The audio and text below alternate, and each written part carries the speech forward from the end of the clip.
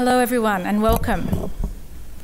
Before we begin, I'd like to acknowledge the traditional custodians of the land on which we meet tonight, the Bedigal people of the Eora Nation, and pay my respects to elders past, present and emerging. I'd also like to welcome the Australian Institute of Architects members, UNSW students, alumni and friends from industry to our final UTZON for the year, the 2019 Donald K. Turner Address and the AIA Gold Medal Lecture. This lecture, held in partnership with the Australian Institute of Architects, features the Institute's 2019 gold medalists, Hank Koning and Julie Eizenberg. They are both founding principals of the Santa Monica-based architectural firm Koning Eizenberg, and so welcome tonight. I'd also like to acknowledge that this event at UNSW has been made possible thanks to the Donald K. Turner Endowment Fund, established to honour him and his contribution to modern Australian architecture. So it's a fitting lecture that we align the Gold Medal Lecture and the endowment. The Institute's Gold Medal recognises distinguished service by architects who have produced work of great distinction that has advanced architecture or endowed the profession in a distinguished manner. It's absolutely the highest accolade that can be received or endowed on a person or partnership. And I'd like to take this opportunity to congratulate Hank and Julie on receiving this prestigious award for their lifelong pursuit of social and community outcomes through their work. At UNSW Built Environment, it's our ambition to shape future cities that are equitable, inclusive, sustainable, resilient, and of course, much more than that, through our research and teaching. And we work towards improving people's lives through a better built environment. So I'm particularly pleased tonight to feature the work of these two Australian architects who have made this very much part of their vocation over the previous decades, working with underprivileged communities on creating architecture of social relevance, meaning and inclusion. And as the Dean of UNSW Built Environment, as well as the President of the Australian Institute of Architects, I'm delighted to bring together our built environment community to celebrate Hank and Julie's achievements, and also to acknowledge and showcase their impact on the world through architecture, education and advocacy. So before I hand over to both of them to speak to you tonight, I'd like to go through a little brief bio of each of them, because it's quite terrific. Julie Eizenberg is founding principal and has given visibility to the design value and potential of community projects in their people-oriented practice. Her focus on the user experience, whether of an individual, community, or the public at large, brings an empathetic perspective that underpins how the firm transforms mundane programs into places of ease and generosity. Julie teaches around the world and has been a frequent advisor to the US Mayor's Institute on City Design and an outspoken advocate on the value of social impact design. She's a board member of Public Architecture, the School of Architecture at Taliesin, and FYI Films. Hank Koenig, also a founding principal of Koning Eizenberg, demonstrates how constraints like regulations and budgets can become springboards for innovation. Hank's encyclopedic knowledge of code and construction underlies his inventive approach to design, an unusual pairing which brings conventional stereotypes to inspire colleagues and staff alike. His community involvement and planning expertise includes 7 years of service on the Santa Monica Planning Commission, and as a member of the US Green Building Council, Hank continues to lead the effort in integrated sustainable design and provides ongoing voluntary advisory work for the city. So, I think that's a fitting introduction, and now I'll hand it over to you. Thank you.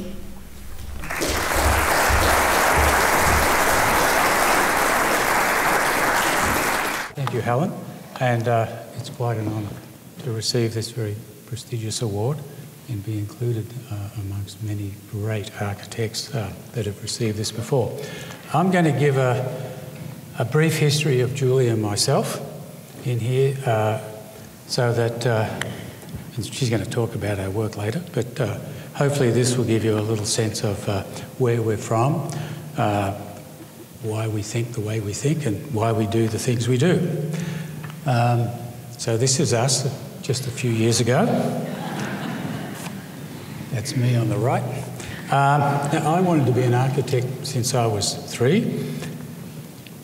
Julie didn't know what she wanted to do till much later.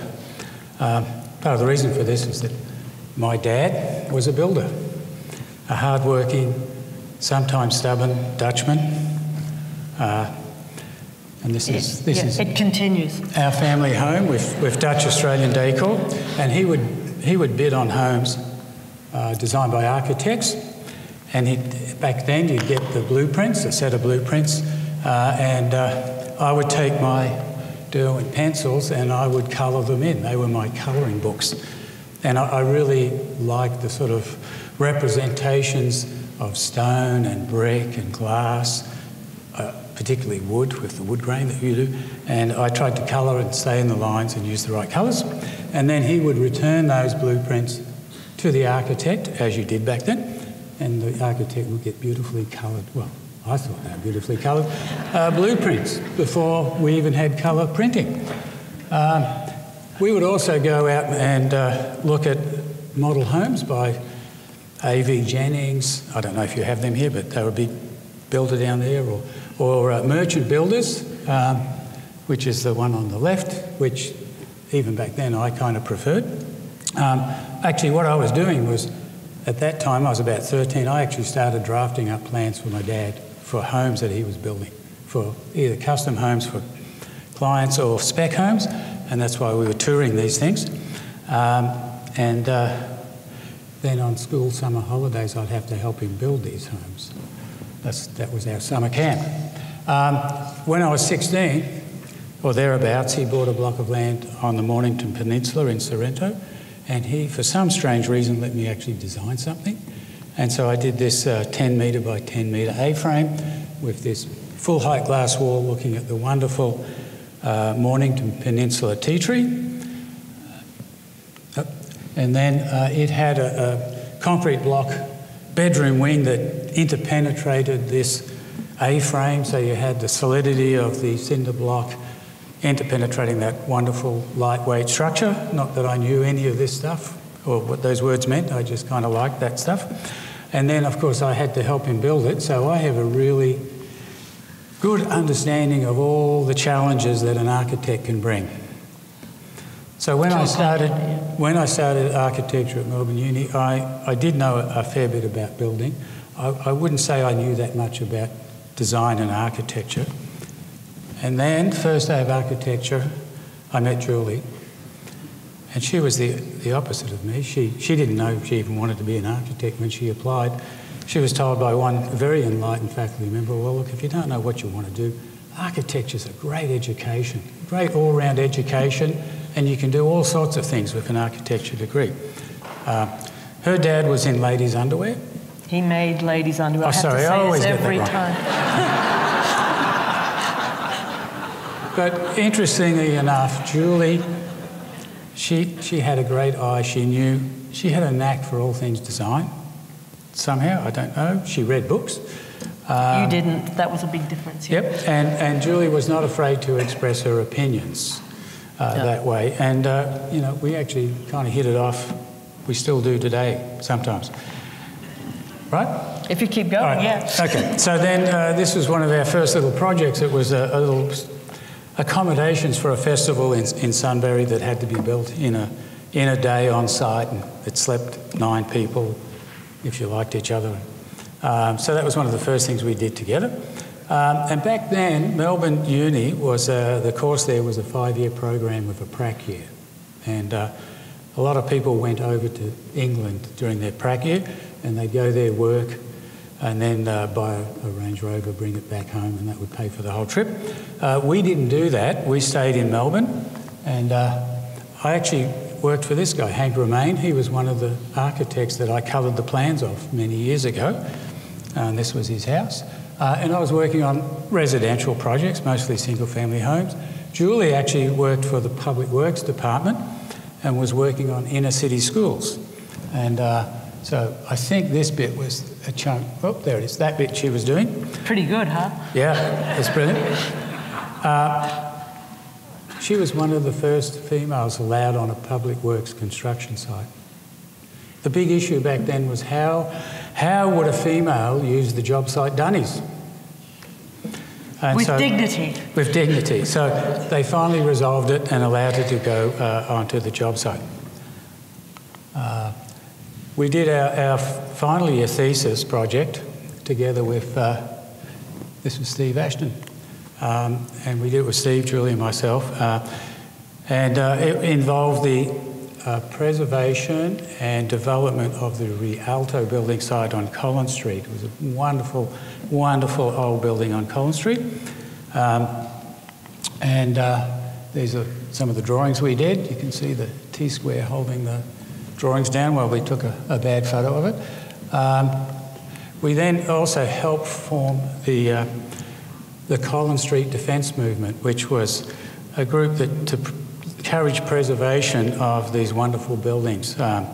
Evan Walker, who became Minister of Planning in Melbourne, was one of the people involved in that. Obviously, Julie worked at, well, we'll get to that. But anyway, and preservation was important to us back then, and it still is today. We're involved in a lot of projects involving preservation of historic buildings. We graduated, and I got a job at Max May's office. This is Max May. Ian McDougall was in the office at the time. We had many. So we seem to work with everyone from Ash and Raggett and Google. Yeah. We should have joined them. They seem to have gone on to bigger and better things. We had many lively discussions, Ian and myself, about architecture. Julie, and we were again working on residential projects. Julie worked with Jackson and Walker on institutional projects. And this was their office. They had a wonderful conversation pit. And the telephone, it was where Daryl Jackson sat, and Evan sat next to him in an open office, no separate offices. And that's a model that we've continued to do today. We like to have an all-inclusive office where everybody can hear everybody else yelling at the contractors. We also helped form the Half-Time Club, and it happened around our kitchen table with Grant Morani. Ian McDougall was involved and others. And then we moved into some grotty pub in Carlton. I'm not sure that was it, but that's an image of a pub in Carlton. And then out of that, the Transition magazine started. Because we hadn't left to do our prac year overseas, after working a couple of years, we felt the urge we should go somewhere and experience architecture overseas. Back then, England was a little bit dead. The economy wasn't good. Architecturally, it wasn't that interesting. So we ended up getting accepted in a master's program at UCLA. And then we went to Los Angeles. And at that time, it was a small city of 3 million people. The county was 7.5 million. It was absolutely dreadful for 3 months. I would have returned home in a heartbeat if I could. But then we found all the good bits, all the different ethnic neighbourhoods. So it's really is a city, as Rainer Banham said. He said 4 ecologies, but it's really a whole bunch of different ethnic communities that make it a very interesting city. And but it was, you know, from a planning point, it was a terrible city. So we said, well, this must be a really ripe field for some young architects. So we stayed on. UCLA was fantastic. Highly recommend to folks doing a postgraduate course. The 2 years were great. It took us a while to realise that the chair of the department back then, Bill Mitchell, was actually an Australian and had gone to Melbourne Uni. He was that adept at adjusting his accent to American accents.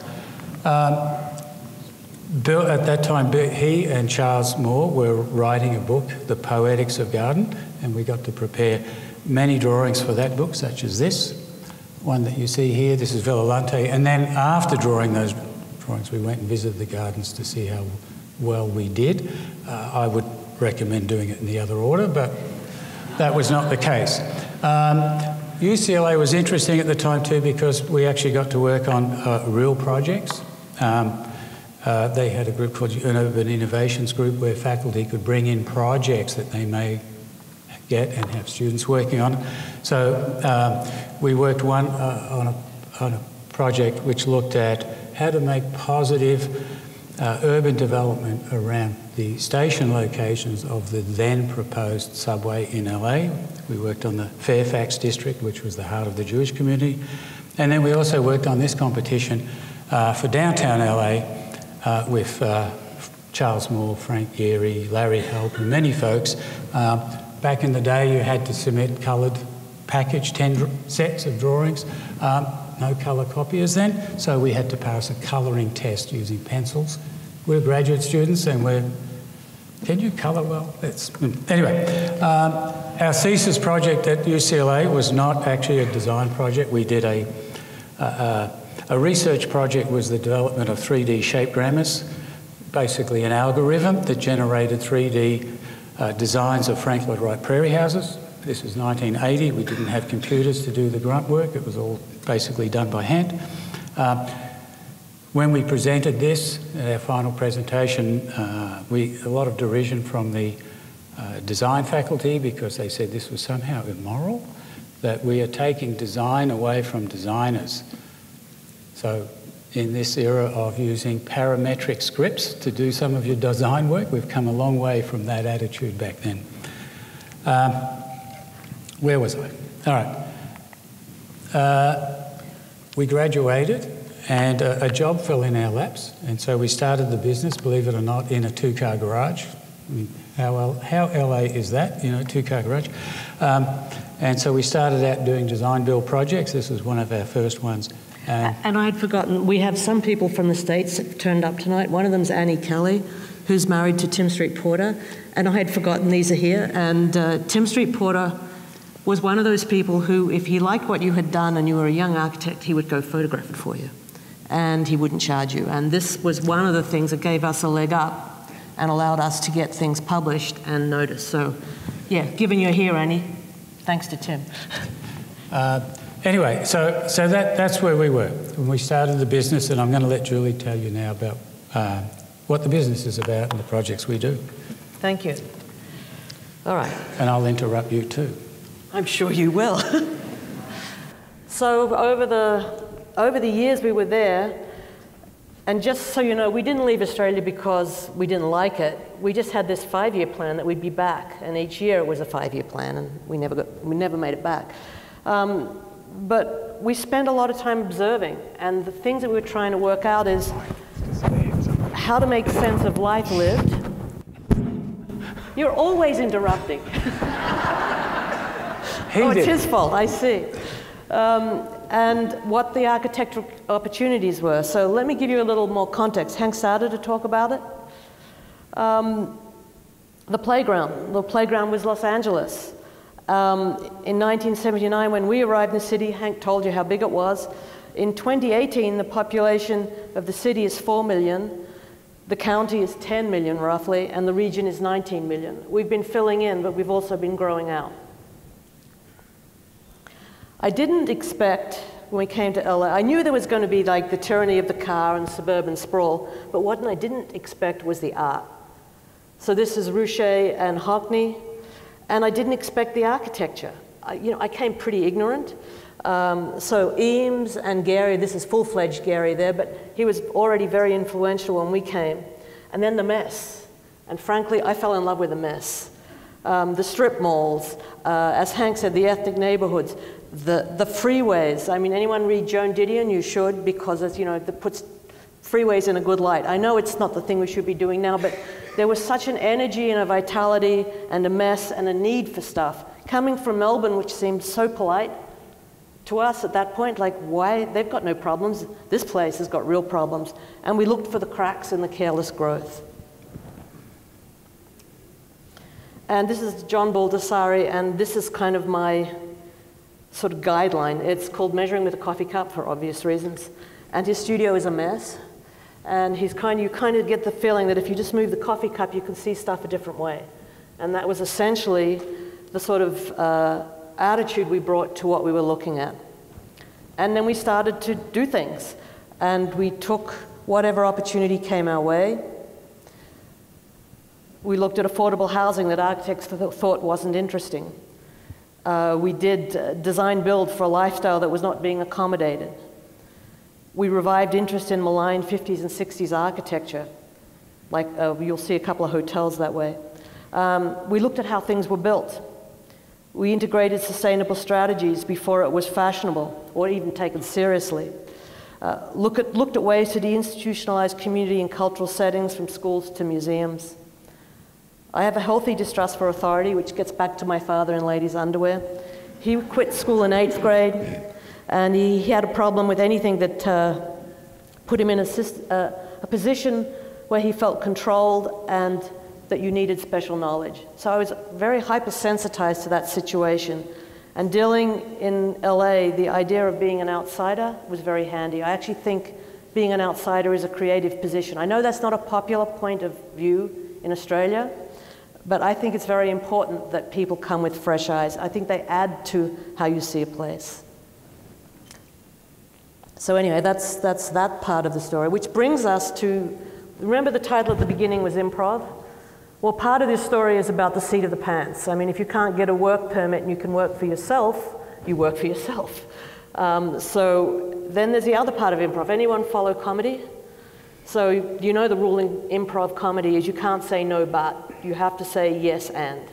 And I feel when we're looking for a career arc to talk about what we did, we figured yes and was the best way to describe it. Oh, it's my turn, yeah? No, it's my turn. Okay. My turn. Okay, so some examples of the sort of idea of yes and. So this was our studio building, which we really had to build on a shoestring. So we elected not to do subterranean parking, but to build the parking as a tuck-under parking situation. This was done in 1999. And so it was really done around zoning code and efficiency, cost efficiency. And our kids, who were smarter than us, as we drove them by the site when we found it, they said, you better do something good because people are going to look at this. It's like, okay, we get it, there's pressure. And the other part of that formula is that you want to make a place where people feel welcome and involved. And that's the core of our practice, has been a pretty collaborative practice. And there's our team, and we have two partners, Brian Lane and Nathan Bishop, and a whole bunch of people who it's fabulous to think with. So another example, Julie mentioned, Richard McKinnon is here, I think. Am I right? Is that Richard? No, it looks like Richard. He's another planning commissioner in Santa Monica, so I wanted to make sure that I didn't lie in front of another planning commissioner, but this is true. So this was a project we did, as Julie mentioned, I was on the planning commission. This was for another commissioner, it was a house. So we started off diligently with the zoning envelope, because we didn't want to screw that up. So this was the zoning envelope that we created, And so the trick is that Hank was always looking for ways to use those planning parameters well, so that was always a game that he liked to play. Other people play football, but Hank does this. And what we were trying to do then was, wow, for the first time the planning code works in our favor. We have a client that has an affection for the rural and the informal. So when the barn came out, it's like, why not? Got a little flack from friends who thought this isn't a modern building, but hey, that's okay. And then they had a portrait of a great-great-aunt who was a Quaker, and I liked the bonnet, and I said, Hank, can we do the bonnet? And oops, we did the bonnet. So that was the accessory building and that we had at the back with accessory living quarters, and people would say, well, that's just a garage. Yeah. Why did you bother making it so beautiful? We said, well, because you sit in the house looking at the garage. You don't sit in the garage looking at the house. So that's our little folly in the backyard. And the final example of this kind of thinking is the John Adams Middle School. So this one is for a school district who said we want this to be a showcase of sustainability. So we immediately dumped the air conditioner. LA has a big program of air conditioning going and retrofitting. We said, well, screw that, let's do something where we don't have the air conditioner. We're in the most benign climate of the mainland USA. It's probably more benign than here, I think. So we did that. We put in solar chimneys that would induce a draft and have air coming in through earth tubes underground. So if you're going to use sustainability, it'd be really great if the kids got to see what it did. So the form became the design idea, so the chimneys gave that. And it was a heuristic for teachers to use to talk about differential air pressure. Which brings us to sort of the other part that we found that we were doing, we didn't know we were doing, and then finally put together in a book in 2007. And it's really about the idea of what if we view architecture as a social medium. So we started to collect ideas of what we'd been learning, and we learned that if you want to engage everybody, if you want to make an inclusive place, the three kind of key things you need is trust, ease, and fit. And that begins by engaging people. And in that book, I think it was the first time this had been done, I don't know, but I'll take a risk on it. We did portraits of the people who used our buildings and got comments from them. And it was to make the statement that it starts with the people. Many years later, we came back to this, and I'm thinking, boy, I don't really know what are the tools that we use to make this real. So transparency seems obvious, so that you can see what you're getting into. If you're, put my dad there, do I go in there or don't I? Will I be welcome or won't I? So if you can see, that's a big deal. Choice. If you want people to feel in charge of a situation, you give them choice. You can go this way or that way. There is no mistake here. Make a mess. I'm a big believer that a place shouldn't be so precious that you can't touch something, you can't do something, you can't make something. And discovery, again, if you find it, you own it. So the idea of sequence of spaces is very important for us. The other part of the toolkit is informality, a logical offshoot of ease. It's to do with the plan flow again. Material selection, we have a real love of very simple, cheap materials. Daylight, we know it improves a sense of well-being. It's now part of the wellness lexicon. Imperfection again, really a take on making a mess. And the idea of a loose fit. And probably the best example for that is a good pair of jeans. And then if you go to context, it was about time to start thinking about context as more than place. It wasn't about what was built next door and what material it was. It was about a social resonance you could make between things, about open-ended narrative that people could interpret in different ways. It's about the idea of sticky spaces, which I'll talk about in a minute, and the idea of sustainability, because if you start thinking of everything as local, that's a big mistake. It's a small planet. And then if you want people to feel dignified, you need to treat them with the same respect. You need to give messages that it's personal, that it's something from us as the architect to you as the user of the building. And it's sort of pretty obvious in there. So I'll talk a little bit about sticky spaces. Sticky spaces is a term that my partner Nathan Bishop came up with. It's to promote connections between nested scales of community, from home to neighborhood and in between. So a couple of years ago we did another book. Well, this is a pizza box with some broadsheets in it, but it's a book. Expanding on the idea of neighborhood and the idea of the ideal of local and the friction that was happening around change in Los Angeles. But that's another story. So we look at the pretty picture of LA, that's one thing. If you look at multifamily housing as a development community had delivered it to us over the years, post-war housing has three big types. This is the pocket version to multifamily housing, the dingbat, the six-pack, and the single and double podium. And they correspond with increasing value of property, the impact of seismic code, the cheapest way to build in LA, which is wood frame, and the prominence of the car and how it peaked and is actually now dropping back. But you can see how it impacts the form. And at the street level, it looks more like that. It's a little disappointing. And the sticky spaces are missing. The spaces that connect the housing to the street, from the people within a building to each other. All of those kind of stuff we're starting to get kind of frustrated with. And then we thought, well, maybe in a project like 500 Broadway, which is in the city of Santa Monica, a very progressive city, slow on the car, but really fast on everything else. And we got this project called 500 Broadway, which is now in construction about 7 years later. So I don't want to discount a robust community process, but I'm not going to talk about it tonight. And it was about trying to make methods that connected people who lived in the building to the street below, or formally trying to work out what you could do with retail so that it wasn't just that thing that was stuck under the building, right under the concrete level, and the housing above. And this sort of started with Hank and his nifty little analysis kind of deals. And we'll stick with the sticky theme. This is a donuts versus churros. The planning code was very happy with donuts, didn't allow churros. And we realized with this project particularly that it worked much better sustainably for breezes and views and other reasons and connections to the ground if we were allowed to do churros. You are now allowed to do churros in Santa Monica, and you can thank us. Part of the development of this project was the re-establishment of LA as having a public transportation system. And the streetcars, which had defined the cities in the 20s and the teens, that took people to development sites out in the periphery, had all disappeared in the 50s due to the oil and car interest. And for the first time in about, 2 years ago, there was a line that took you from downtown LA about 20 miles, 25 miles inland to the beach, which is Santa Monica. And it's called the Expo Line, and this is the terminus of the Expo Station. And that put a lot of pressure on this real estate, and rightly so, to get more density and more use.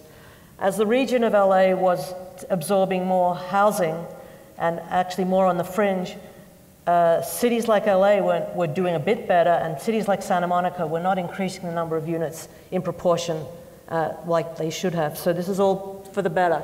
That blue line is the walk from the Expo Line to the neighborhood. And then sort of some of the studies we were doing to work out how things fitted together, how we could connect the housing to the street.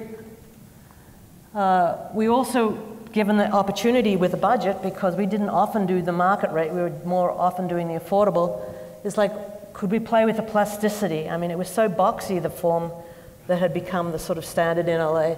And working from the pragmatic premise that if we faceted the building, we could get more views, which means you could get more value for the units. We had buy-in from the developer. And you can also see in that other image that we're also interested in light and shadow from shading and privacy screens, which to me is part of the great gift that sustainability gave us. It legitimized our ability to make pattern and ornament. And it's sort of coming along. It started construction 2 or 3 months ago. No, we couldn't do it in wood frame in the traditional sense. This is a moment frame construction, which allowed us the affordability to get this built. And it's going to hopefully look like this. And you can go and buy your victuals there when you come. And it's a string of open space that adds on to the private space. So I said, go ahead, you're going to interrupt, aren't you? No, I just want to say that's 249 units. Santa Monica has 3 times as many jobs as it does units, apartments, or residents, I should say. So the need for housing in Santa Monica, but in LA in general, is that a crisis point? At a crisis point, we can't build enough housing, right, to satisfy the demand that's needed. So it's a combination, as Julie said. There is still sprawl, but we need to infill, and infill on sites that aren't currently don't have housing on it, because we don't want to displace people in existing housing, because that tends to be workforce housing. Anyway. That gets to a whole other issue. So the City of Santa Monica requires inclusionary affordable housing, and that's what you're seeing at this next project, the Arroyo, which is built within a quarter-mile radius as is required. It provides 25% relative to so it's 64 units. 64 units of large family housing. And this is to prove to you that we actually have a train that comes from LA down to the beach. But that's the project there in the background. But the site started as an arroyo, or as you would call here a gully, or we would call here a gully. And then it was the train track for that line that went to downtown LA. And then in the 60s, it became a stormwater tunnel 9 foot across, which, you know, fast forward, became an advantage for our client, a not-for-profit developer that partnered with the market rate developer to buy the site, because the market rate developer didn't know what to do with that storm drain relative to the parking required. And that's the path here between the 2 buildings, is that storm drain. And it became a place for parking. So the churro works here. Again, I mean, it's not like you go to rich people and do one thing, and you go to people with limited means and you do another. Some of the same strategies still apply, but what you're getting as a community good is different. Whereas a view may be more valuable for a single person who wants a really fancy apartment, when you've got large families, where the places to play and all that kind of stuff is huge. And a lot of care is taken between us and the client group and a lot of other architects in LA working in the affordable housing market to make sure that we provide the most on every site. And then in this case, the bridges connect the levels, and that creates a degree of sticky space of connection, that you can see your mum upstairs and you can wave as you're downstairs. All of these things, they seem so sort of common sense, but we don't do them. We don't do them as much as we should. And then that open space to the street, as they fill it in, as that street gets filled in, because you saw all that construction that was going around, that will give a breather space back to the boulevard. And there's that ornament again. Well, utility and ornament. Ashland Apartments is a different scale, and I thought it might be interesting. You do a lot more of it in Sydney and in Melbourne than we get to do in LA. It's actually it's got the name Missing Middle. It's meant to be missing middle in terms of affordability. However, the land in LA is so expensive, it's basically less expensive missing middle. It's still needed, and there aren't a lot of opportunities to do it. So this is it's just down the road from the other two. And it's a set of little houses that sort of mimic in a in a small way, the idea of California lifestyle. Each of them has a big outdoor space. Each of them is connected in the way that was developed in the courtyards of the 30s and the 40s by Schindler and by Irving Gill. And so we drew on that tradition to make a place that had a community space for the people who lived in the building and private space. And we disguised the cut into the hill. It's basically a building on a parking garage. The building on the boulevard that's going to be lower down will cover this elevation altogether. And as you come in, and properly riding around town on a bike, not in a car, right? You get to a place where you get to front fences and front gates, which changes your understanding of what the space is. And you now have a sort of a hillside community, and no side yard space is thrown away and becomes private space for each of the units. So I'm rushing through because I always go too long. And I want to talk about, if you talk about community, one of the strongest ideas that we have as a society is the idea of a library. With the advantage of access to knowledge, you can change opportunity. And there was a guy, Andrew Carnegie, who was the great industrialist. He did a lot of things that we'll just not talk about them for now. But he also endowed a library system which took the idea of a free library to communities as far away as Australia. But so anyhow, we ended up with a couple of projects with this theme, so I collected them together and thought I'd just talk about them a little bit. So there's the idea of the neighborhood and the home and the library and that opportunity. And here's the first Carnegie Library in the country in Pittsburgh, Pennsylvania. Pittsburgh, Pennsylvania has snow and cold. It was a very polluted town. The steel industry has now disappeared completely. And this is on the north side. And it had the plan with the structural stacks. So the books were kept in stacks where the actual bookshelves held up the floor. And you would ask the librarian to get you the book, that kind of thing. And think about it, at that point in time, all knowledge is in physical things. It's in books made out of paper that are a valuable asset and should be revered. And that's the kind of personality of the place. And you can see the seating and the sort of setup, and that it was well ornamented and it was well crafted. Tiffany ceiling. Pardon? It had a Tiffany. And it had a Tiffany ceiling, yeah, which you can see. Which somebody in here. stole. Yeah, it was gone. So by the time we get there 100 years forward, we'd done a work for the Children's Museum of Pittsburgh, where we joined a 1880s post office to a 1940s planetarium with an addition to make the largest children's museum in the country at that point. The planetarium building had been vacant for about 15 years and just sat there. And the Carnegie Library, similarly, just sitting empty. And there's nothing worse for an urban environment than vacant buildings. And Jane had this theory that when you make places for children, you actually take back the city and you reduce crime rates, and it's turned out she's right. Anyhow, so she comes through and then she says, Julie, come back and help us. We want to turn this into what we're calling the museum lab. When you work in children's museums, you're dealing with informal education, you know, from 0 to 10. Let's see what we can do with the teens. They'd already been starting to roll out a program with Google taking makerspaces into classrooms. So the city gives her the building, and we get to work on the museum lab. We didn't change much in terms of the building configuration. The blue bits are pieces we added, and actually that blue piece is above what was the Tiffany ceiling, because the Tiffany ceiling had disappeared. So let me show you what we found. Well, no, I won't. I'll show you the new bit. It's much more interesting in what we found. Now I'll show you what we found. On the left,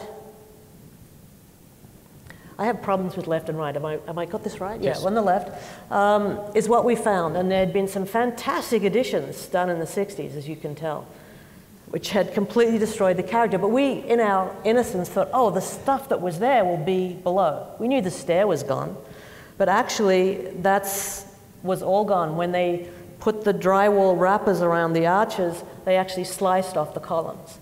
And we realized that our job was actually to stabilize the building. We still believe we should take it back, but that meant not just going to the skin of what was around there originally, but going to the bones. So we decided to strip it back till a stable part. The mortar had crumbled, the whole 9 yards. And then we thought, wow, if we're talking about a place of discovery, maybe this is a really strong sensibility to go with. And we went with it.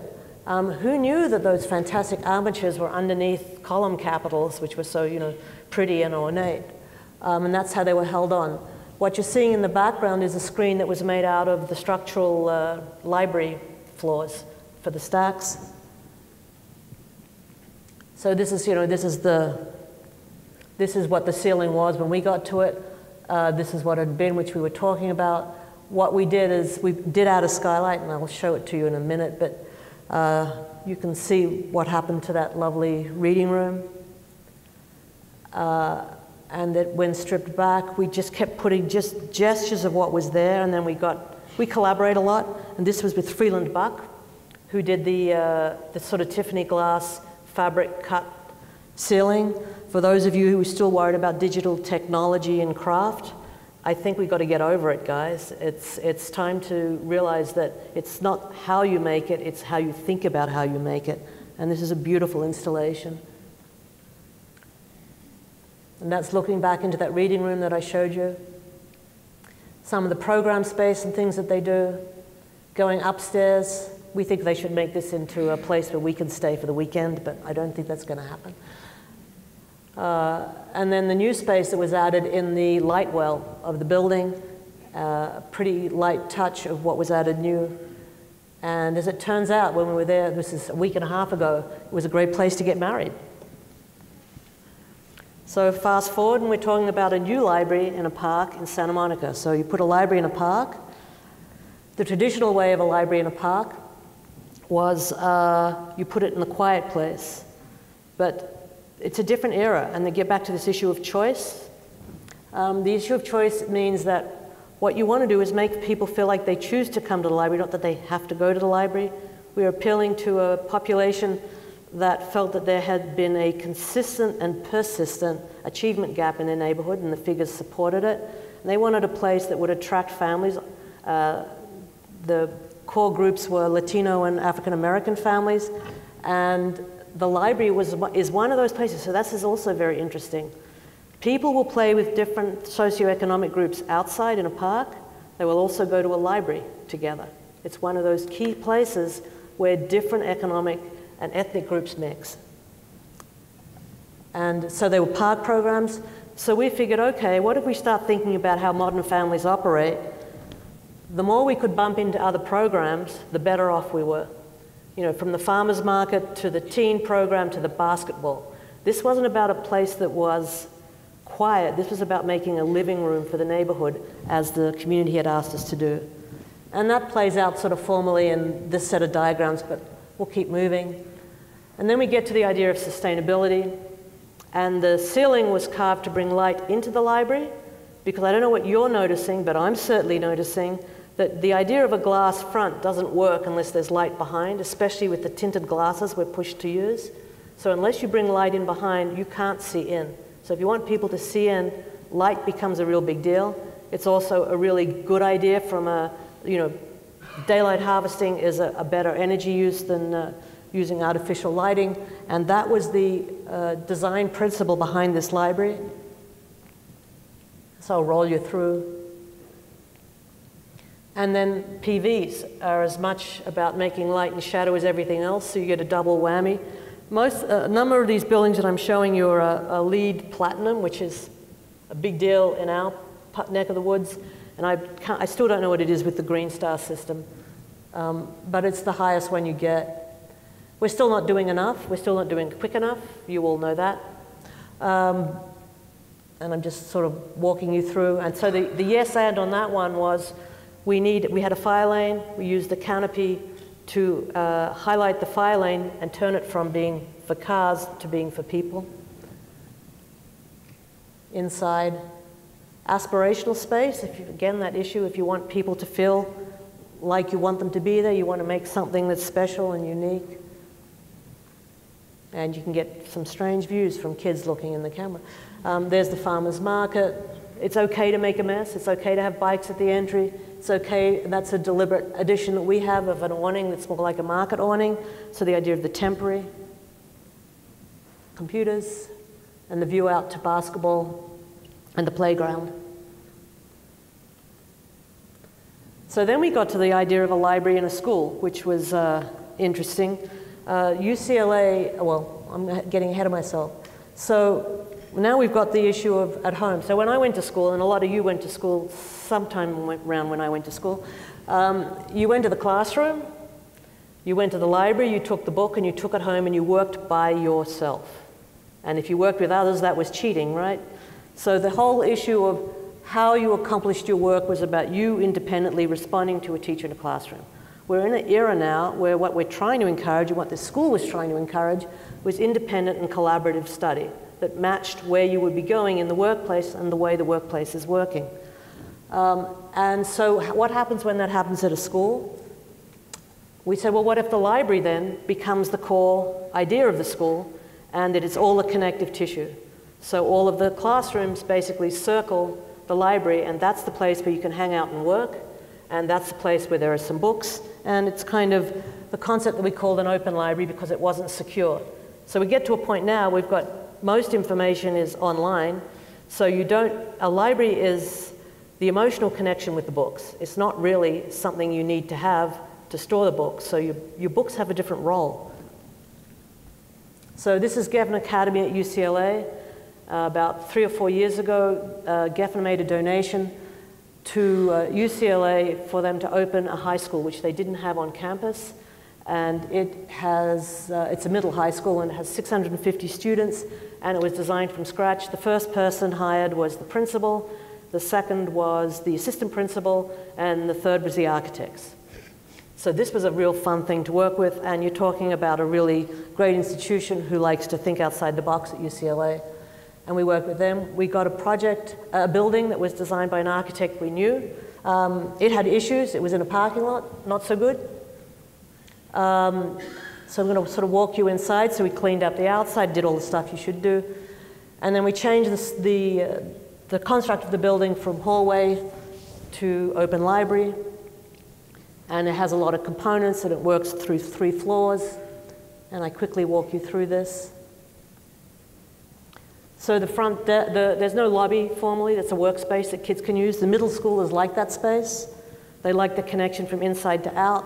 They like that the furniture is different, that they can move it around. This is stuff anyone who's working in this sector knows better than I do. The way the stair works, and actually to try and build a stronger connection with staff. So that's the staff room you're seeing on the right up there, and looking back from the staff room out. Different kinds of workspaces and study spaces and hangout spaces. Classrooms, of course. The library collection, sort of done Amazon style, flat on. There are other library places in the school. Coming back down, the other real key component of education at this point is wellness and getting kids better food, and then not saying that food is something you have to do in a sloppy cafeteria, making it look more like a hip cafe. And the kind of spaces that we were talking about inside, happening outside. So I've got a couple of buildings I've got to race through because I only have, I think, 7 minutes. I think one thing you didn't mention is that they didn't care if somebody took a book. Yeah. They actually thought if somebody takes a book home, all the better. All the better. Doesn't matter. We'll get a new book. So that it works on that principle that you don't need to have that checkout security. In fact, the other library we did, I hope nobody's here from Santa Monica, they've got those machines that you go out through. They don't work. Shh. They're taping this one. Oh, sorry. Okay, so 28th Street Apartments started life as a YMCA for the African American community in South Los Angeles.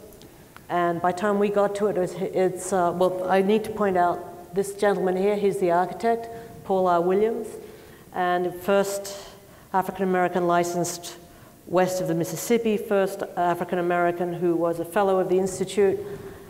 And this isn't just about being first, this is about being a really good architect who did these things as well.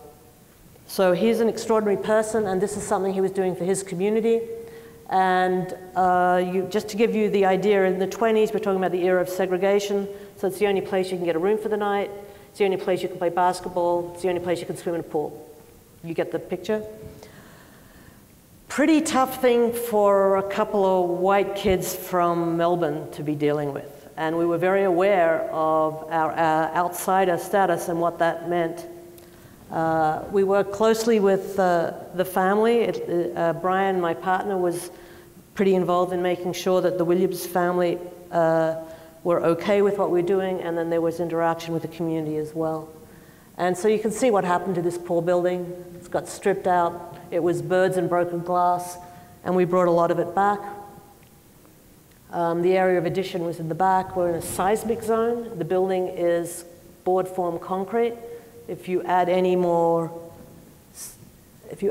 building on top, you really make it an expensive proposition to get the loads down without causing all sorts of problems. So this was the place we could add the extra units that were needed. And there's the seismic joint, which cantilevers some units. Well, there's some dot here somewhere. Here we go. Out over deck. And then the idea of using the roof space as a social space. And then there was also youth programs happening in this building as well. I'm just going to quickly keep moving. Then the idea of open-ended narrative. So the easy answer to this is just build the building so it looks like the other building, which we all know doesn't work. And in Australia, you're much more enlightened about how you add new to old. In this community, there's a story to be told, and we needed to keep the narrative going, but in a way that we felt that would be fresher and more expressive and something to discover. And so we thought if we make a lightweight screen, which we used a lot on masonry buildings actually, as an ornament system, you would make the concrete building seem heftier and weightier. So you would create a resonance between what you added new and what you had that was old. And we took inspiration from the volutes around this portrait of Booker T. Washington. There were other prominent African Americans featured around the building. And what's really cool is that those tabs that come out catch the sunlight and make that volute pattern, and at different times of day they disappear, depending on how the light hits them.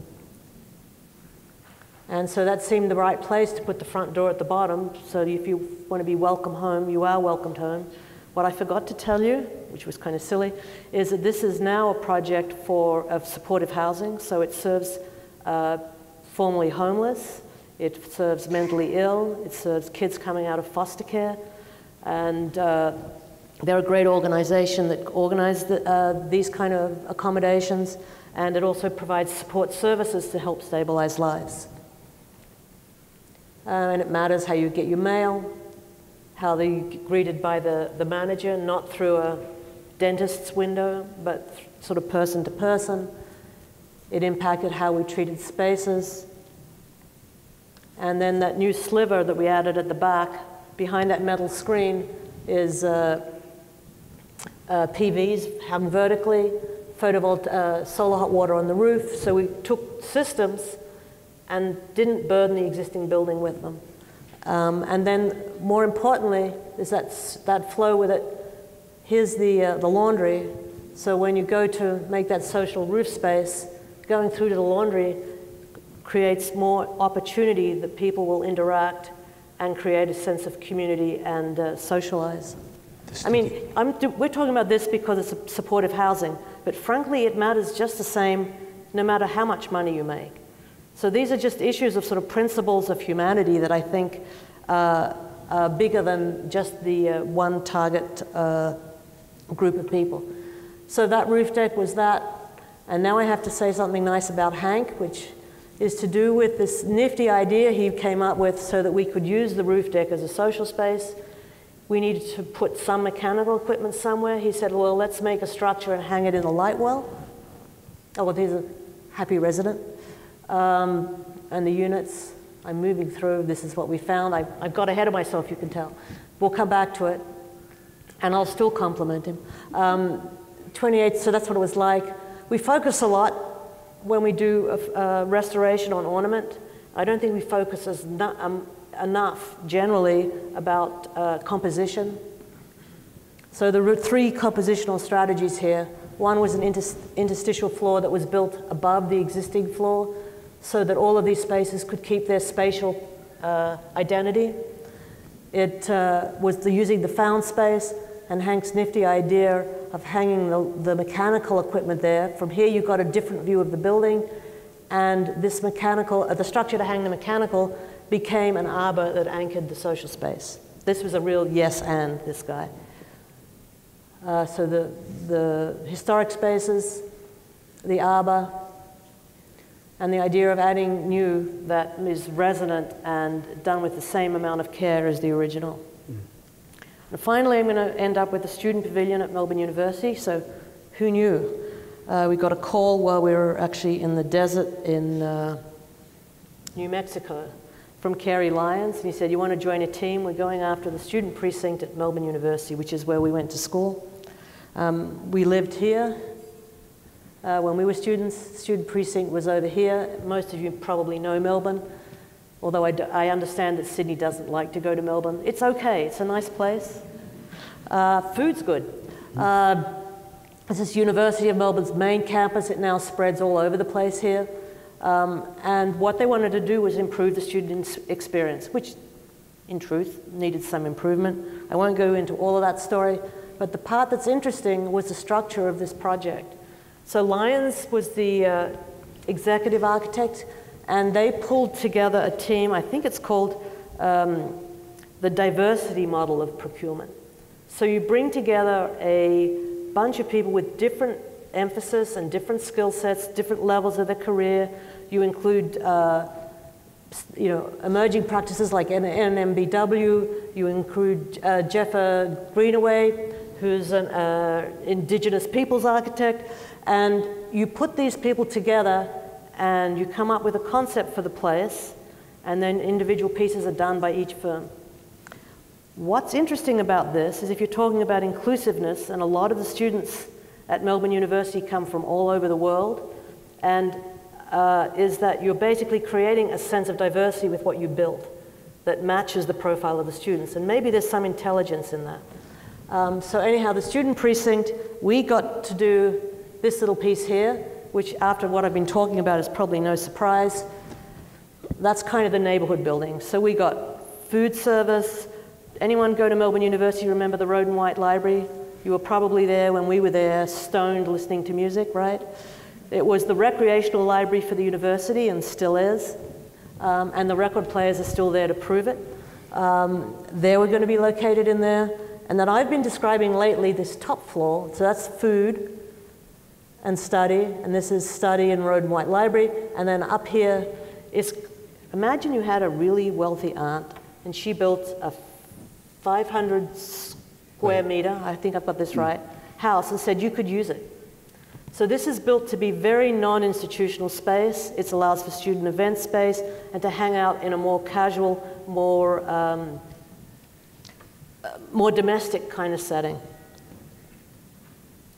And the students were really keen that we talk about sustainability, and I forgot one really key part about the master plan. I'm just going to quickly touch on it, is that the landscape was going to be the unifying concept here, and the unifying concept is about making the history of the site pre-colonial times visible.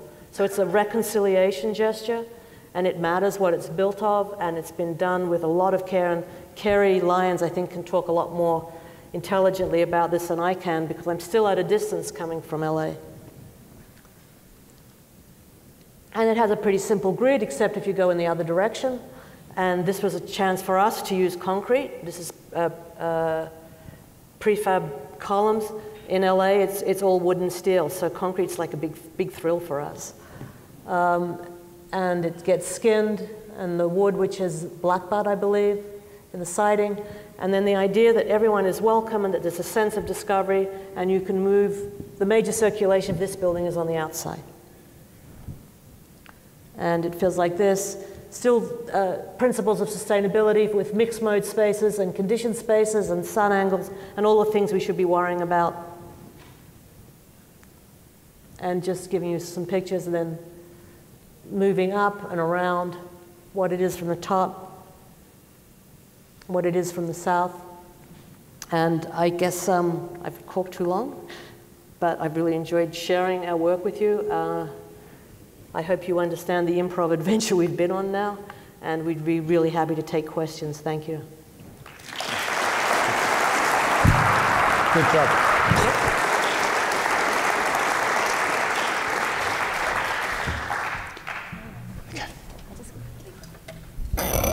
Thank you for that. And I'd really like just to not only thank you and acknowledge you, but also summarise just some of the key points. I thought the fact that you were the outsiders was the key to your being, you know, because you see the outside in and the inside out, and that the interstitial spaces become the places where everything happens.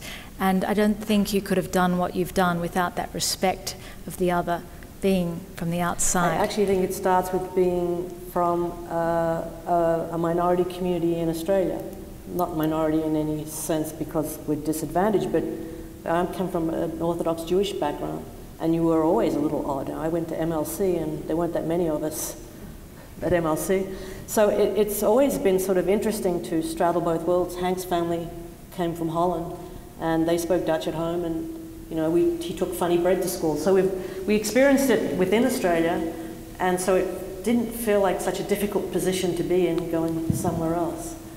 So I think, though, that that's also brought this generosity of spirit in all your work and in your architecture, which is often modest but also very giving and generous. Well, thank you. And so I don't want to harp on because I really wanted to open the floor to questions. Thanks for a terrific lecture. I'm curious now that you're back practicing in Australia, do you see there being any fundamental differences between architectural practice here and architectural practice in the US? I think architects have a lot more freedom in Australia than they do in the US. That's just like a bottom line. Do I need to add to that?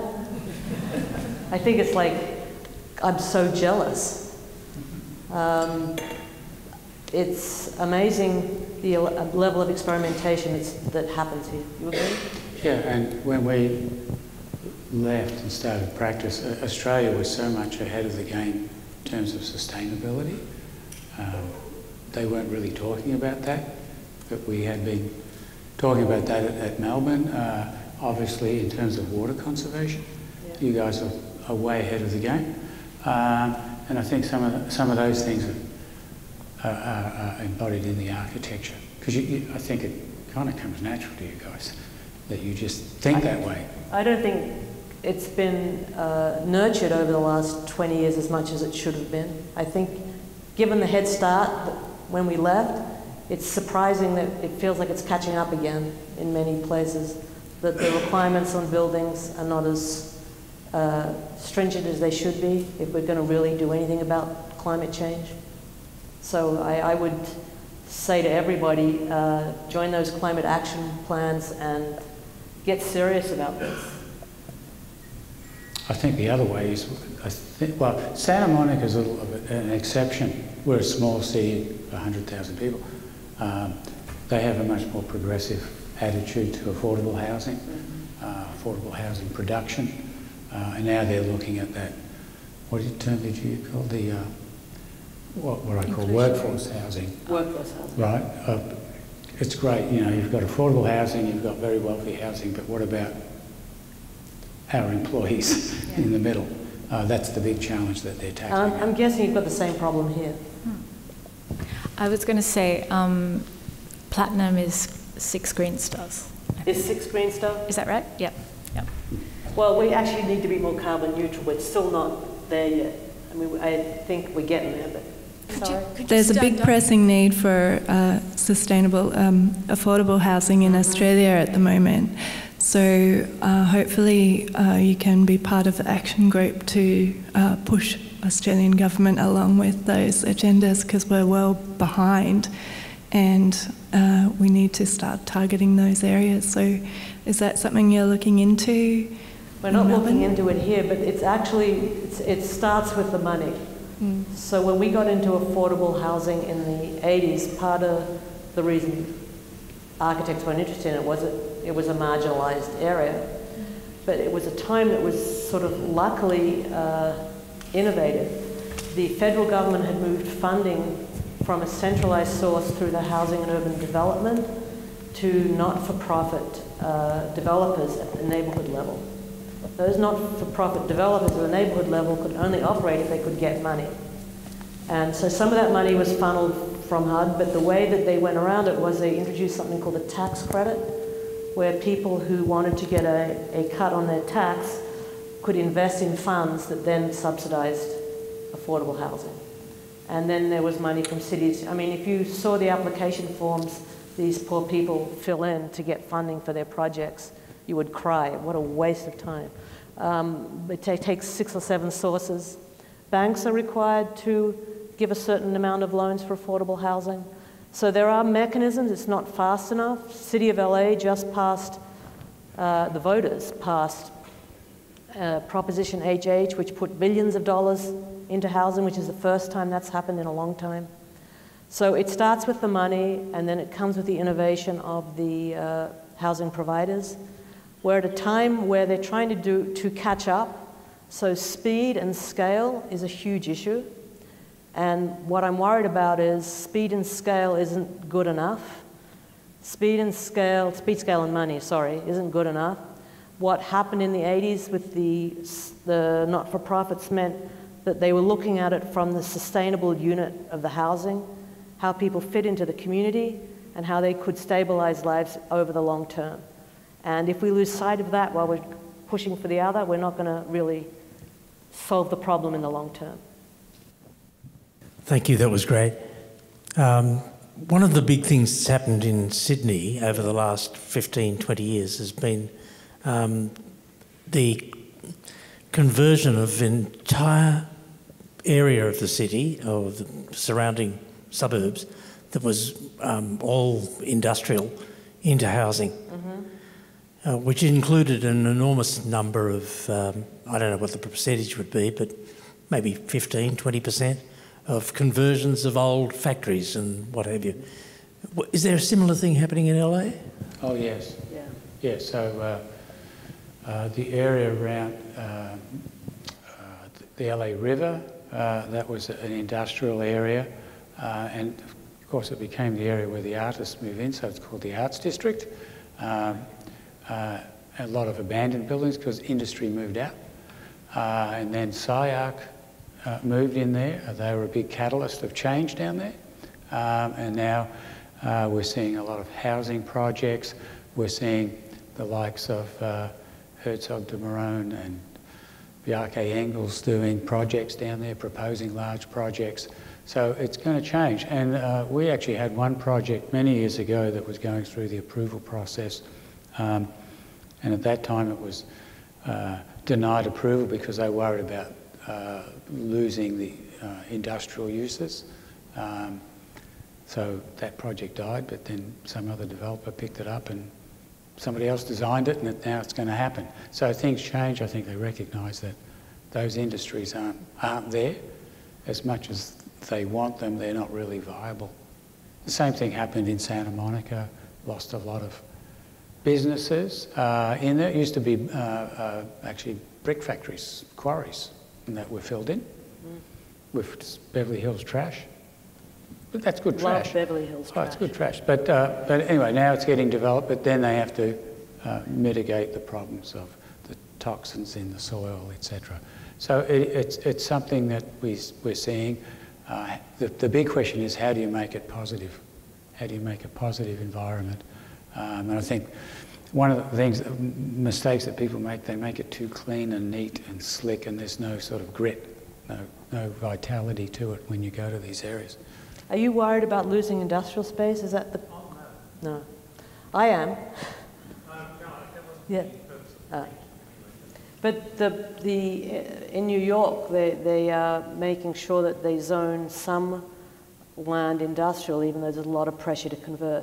What they're doing, which I think is innovative, is through some of the not-for-profits and some of the super fund part, is to try and to stop thinking of industrial. Yeah, there's dirty industrial, but to stop thinking of industrial as one sole thing, that you can make infrastructure and making visible, and you can connect the community to the things that serve them. And I think this is a very important step forward. So I have a soft spot for industrial uses, but the other pressure, and Annie, who I mentioned earlier, she lives in Hollywood. Or you still in Hollywood? Yeah. So one of the issues there is the densification is coming so rapidly that it's undercutting communities, and they're feeling very disrupted. I'm in two minds about it. I mean, there hasn't been a lot of housing happening in a long time, a lot of deferred maintenance on buildings. However, it allowed a lot of people to stay in place, and now they're just getting pushed out. So we've got a real problem with displacement as well. It's really tricky times. So the industrial is a better option than the... We've completely forgotten about the value of communities in this country. Can I remind you that the value of community is a good thing? So, good to... I think there's a question there. Could you explain your experience with the sort of pluses and minuses of the affordable housing model, where you build a lot of expensive apartments in the bit next to the freeway, and underneath is the percentage for the affordable housing? I know they're using that a lot in the States, and they're talking about using it here, and I just wanted to know if you're... talking about poor door housing? I mean, I'm not sure exactly what you're asking me. You're saying that they build housing together. So developers build I think what she's talking about is inclusionary zoning. Is that what you're talking about? Yes, and you include a certain percentage of the development has to go... Inclusionary zoning is a good thing. It's all a good thing? There are no negatives? There are negatives. So the good thing is we're getting some housing, but inclusionary zoning is not going to catch us up. It's one of many strategies, because it's going to be 20%. It's not going to be more than 30%. We did a project with the city where they pulled in development tenders for 50-50 because they had good property, and they realized that the development value was worth it to them to build the affordable housing. And that community has been operating at 50-50 for 5 years now. Seems to be fine. There's nothing wrong with a mix of incomes. So on the plus side, not a problem. If you allow inclusionary housing to be built off-site, which is also a good thing, you can't put it, I thought you said under the freeway, which like freaked me out. No, you can't put the affordable housing under the freeway. That's not a policy that makes sense. But can you put it, as the Santa Monica people said, if you want to do affordable housing off-site, it needs to be in the same neighborhood. The same neighborhood is a quarter mile. No, you can't do that. Not allowed. Well, you're not allowed to segregate the housing relative to the income level. You can have a separate project. No, you can't. So, for instance, Santa Monica's base inclusionary housing requirement's 10% for a base development. If you want to get increased FAR height, it can go up. In the case we did, it was 26% of the units were affordable. We're doing other projects that have 15%. The rule is that affordable units have to be distributed through the project. Yeah. They can be smaller. They can be smaller. They don't need the same level of finishes. And Are you going to put them in the prime view location with a view of the ocean? No. Is that a problem? I don't believe so. The people I've spoke to in these projects are like, can you believe we live here right next to the ocean paying this amount of rent? This is fantastic. And they're so appreciative. And don't forget, those people are actually paying and subsidising those units. Okay? So the problem I have with inclusionary zoning as the only mechanism for affordable housing is that what I call the already haves, the people who are living here already, who have benefited from huge escalation of the units, are not paying a dime. You know what a dime is? Okay. Not paying tuppence. Oh boy, you are back in time. So that's the problem. So Santa Monica had a proposition on a ballot that said, look, we want to put a tax on people who sell their property, a sales tax. You sell your home. You bought your home probably for 200 grand and it's now worth 2 million. So we're going to tax you. And it was worked out about 5 grand, okay? And you're leaving anyway, so it's not a huge thing. So, and then they had a second part to it that said, if we pass that, it'll be used for affordable housing, okay? So it went to there, got 64% of the vote. So the second part passed, but taxes have to be done with a supermajority of 66%.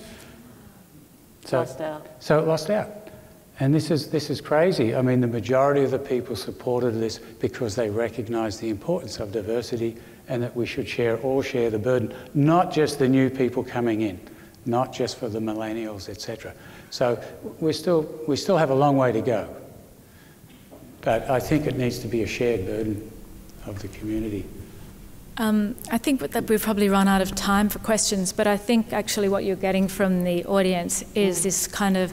They're interested in the same issue. Well, I mean, I think, there's like 3% of our housing stock is affordable or low-income housing. So and we have no affordable housing policy, which is blanket. We have no inclusionary zoning.